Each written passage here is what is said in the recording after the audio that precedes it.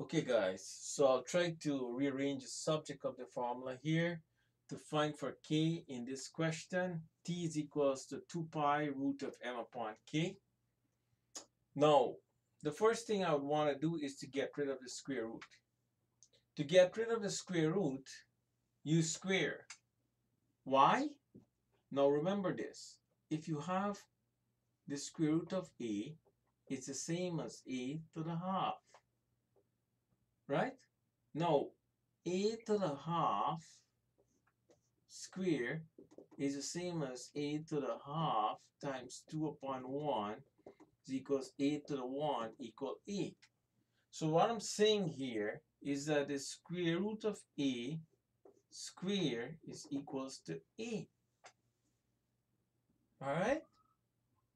Now, similarly, the square root of m upon k all square is equals to m upon k. So let's look at that. I'm saying this. If you have m upon k square root square, this is the same as saying m upon k to the half to the square, because the half here is indicative of the square root and this here is the square.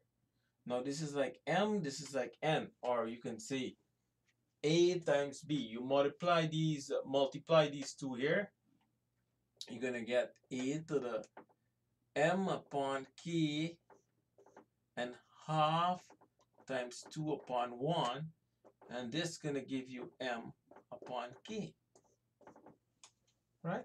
So you move from here to here, right? So if you square the square root of something, you get it in this format here. Now I'm gonna go to the question and try to square both sides.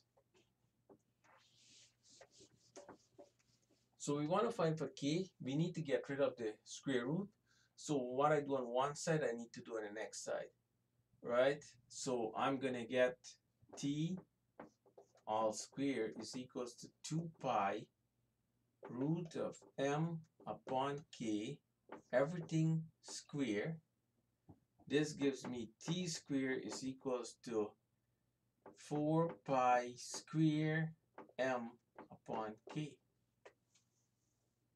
All right.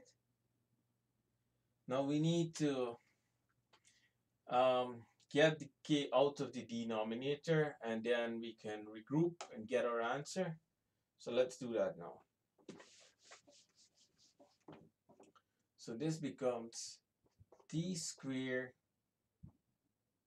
We have t square is equals to 4 pi square m upon k.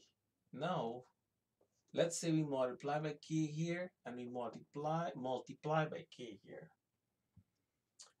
This cancels with this, and we have now t square k is equals to 4 pi square m.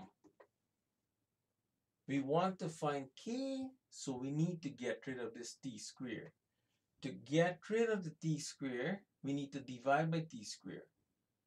If we divide on the left hand side, we need to divide on the right hand side. So this becomes t square k equal 4 pi square m divided by t square divided by t square. This cancels, so we have k is equals to 4 pi square m upon t square.